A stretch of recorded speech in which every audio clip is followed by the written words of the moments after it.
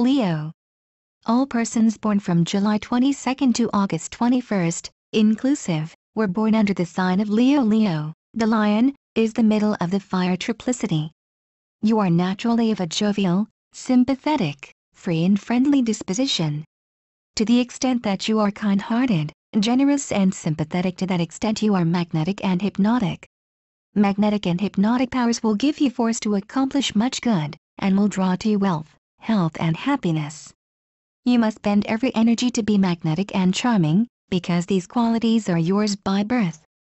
By paying the strictest attention to what I advise in this delineation, you can swing through this world as a lovable and powerful being, and can avoid all trouble and friction. Put forth of your love freely to all mankind and have only high aims, ever striving to be pure and high-thinking. There is nothing that can harm you or retard your progress and growth if you will only hold steadfast to high principles. Learn that silence is great power. That cheerfulness, contentment and patience will bring you much prosperity, much health and much happiness.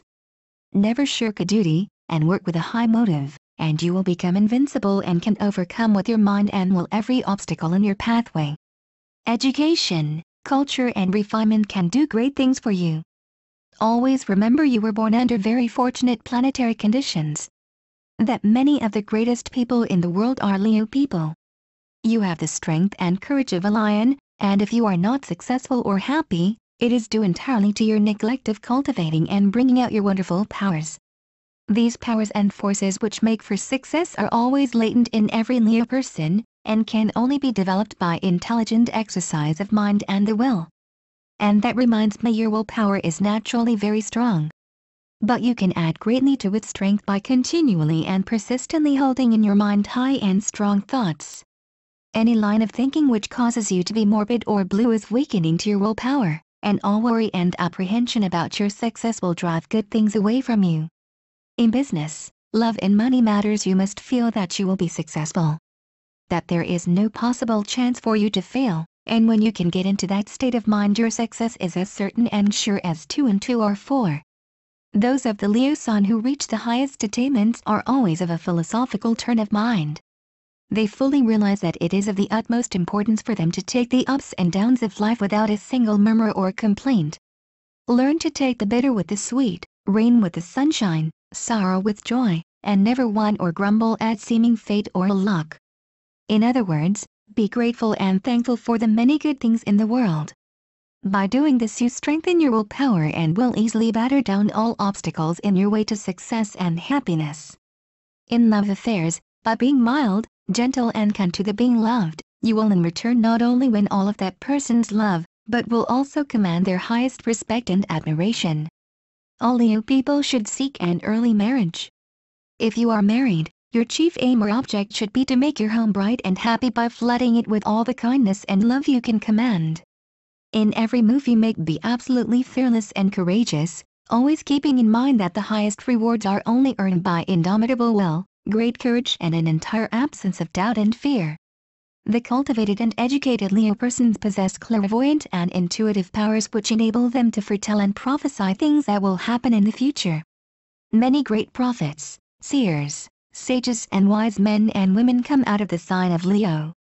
Listening to music, reading good books and magazines and observing and studying successful men and women is of untold advantage to you. You can learn anything that you will apply your mind to, and ought to be handy in mechanical matters. Your possibilities are so great when you correct and remedy your faults that I have taken special pains in this delineation to caution you against faults which will retard your progress and make you unhappy. In no way ever give way to an inclination to be tricky. Always stick to strict truth and don't borrow money, books or anything. Be independent and self-reliant, and you will become a giant of strength and power. If you yield to laziness, indolence, impatience, anger, worry and anxiety, you will bring on yourself misery and suffering. Always control your passion for the opposite sex. By not doing this, many a Leo person has brought on great misery and trouble. Always have high ideals and try to live a pure and high life. Let your higher nature have full sway. Whenever you are troubled or anxious, I would advise you to go off in a quiet spot and all alone try to calm yourself by thinking of the bright side of life. If you can believe in prayer to the good God, offer up to him a silent prayer for calm, peace, help and love, and your prayer will be answered. The power of an earnest, sincere prayer for relief is wonderful. By prayer, the yogis often perform wonderful things, which, to the ignorant and unbelieving, seem like great miracles.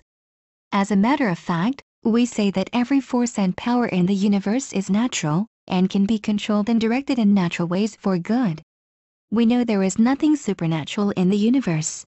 The great sun of this solar system governs your sign, and you can attract all of the wonderful solar fluids and currents to your aid by living the higher life.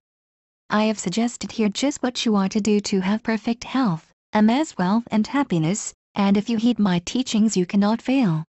This sign is governed by the sun. The gems are ruby and diamond. The astral colors are red and green. The diseases which you are most likely to suffer from are weak lungs, heart troubles, fevers, back and kidney troubles and despondency. Your best companions are those born in Sagittarius, Libra and Aries. People born in this sign are usually wiry, but not over tall, well-proportioned, round head, light or ruddy complexion and have a strong, deep voice and large eyes. Cusps. If your first breath was drawn when one sign was taking the place of another, you will partake of the characteristics of both signs. Hence you belong to the cusp. The residence in a sign consists of 6 days, any time less endows one with some of the qualities of the preceding sign. The cusp of Cancer Leo. July 22 to 28. In these 6 days are found the elements of fire and water. The most daring and confident, the most unscrupulous politicians were born during this period. The natural Leo laziness is much modified by the Cancer restlessness, which keeps them looking for strange sensations and new enjoyments. They are secretive or frank, whichever best suits their purpose. The men require the utmost probity of their wives, but do not care to be called to book in return. The women of this sign are intense, and if treated harshly or indifferently will conceive a disgust for their marital companion. As mothers, they are self-denying and affectionate, and as housekeepers they are orderly. In fact, they are liable to be too orderly for their own comfort and those around them. The people born in this cusp are gifted with phenomenal memory. There are no heights that these people cannot attain if they so determine. They can always be depended upon to stand by a friend through every description of trouble. When well-reared and educated, these natives have beautiful characters, freely giving to the suffering both from their pocket and their heart.